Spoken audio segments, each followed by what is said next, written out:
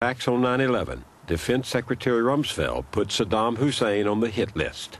An aide took notes. I knew before 9/11 that many of the people who came into the administration were committed to toppling Saddam Hussein and doing it with military force if necessary. Dan Rather is talking about prominent Washington figures in and outside of government known as neoconservatives. They had long wanted to transform the Middle East, beginning with the removal of Saddam Hussein. The terrorist attacks gave them the chance they wanted, and the media gave them a platform. Richard Pearl, next phase Saddam Hussein? Absolutely. One person close to the debate said to me this week that it's no longer a question of if, it's a question of how we go after Saddam Hussein. In the weeks after 9/11, they seemed to be on every channel, gunning for Hussein. You're probably the hawkiest of the hawks on this. Why? Well, I don't know that I accept that characterization, but it's probably not too far off. I think that the Baghdad regime is a serious danger to world peace.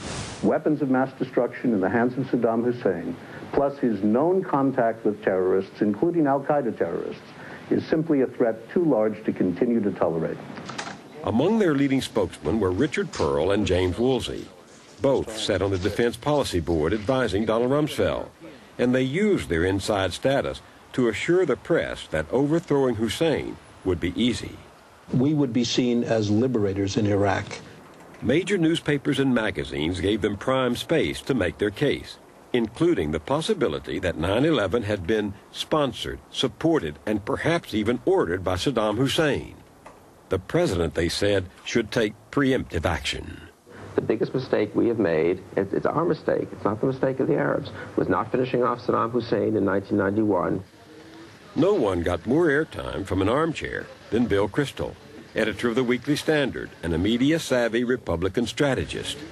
In the 1990s, Kristol had organized a campaign for increased military spending and a muscular foreign policy. In 1998, he and his allies wrote President Bill Clinton urging him to remove Saddam Hussein from power.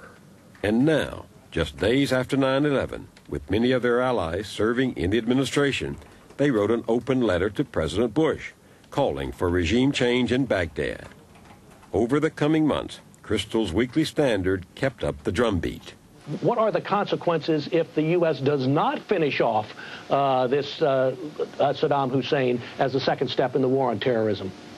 It would mean that the president, having declared a global war on terrorism, didn't follow through, didn't take out the most threatening terrorist state in the world. The editorial page of the Wall Street Journal signed on. And so did high-profile pundits like the New York Times' William Safire. Sapphire, will you wager, Ms. Wright, right now that Saddam will be out of power by the end of 2002? Absolutely. I'll see you here a year from now.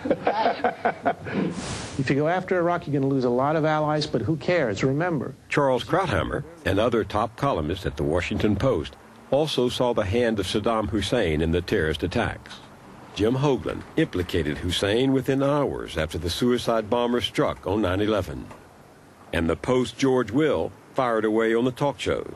The administration knows Hussein has vowed revenge. He has anthrax. He loves biological weapons. He has terrorist training camps, including the 707, to practice on.